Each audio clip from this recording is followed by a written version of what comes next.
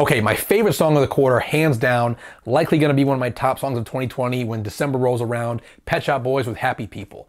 This has been my go-to for the past few months. It's just peak Pet Shop Boys. The joyful piano chords, the pristinely mixed percussion, the charmingly flat vocals in parts that also contrast nice with the more melodic ones. It's just, oh, it's one of the best songs I've ever heard. And The Weeknd made one of the best songs of his career with In Your Eyes. Wow. Saxophone aside, which if we're gonna be real, that's what actually makes this song. This song is very MJ influenced. The bass line and the synths are a pretty deadly combination. This kind of reminds me of Love to Lay off Starboy, just the ultra danceable song right in the middle of the record that no one really seems to care about initially, although this one has now been made a single, which I'm very pleased about. Hopefully the radio doesn't kill it. Echosmith's Diamond single was actually my introduction to the band, first song I ever heard by them, and a shoo-in for this list. I ended up loving their new record, Lonely Generation, which I would highly recommend to anybody who's looking for a relatively unsophisticated and accessible alternative record. This chorus in particular, it just always has me beaming from ear to ear. It is so infectious and joyful, and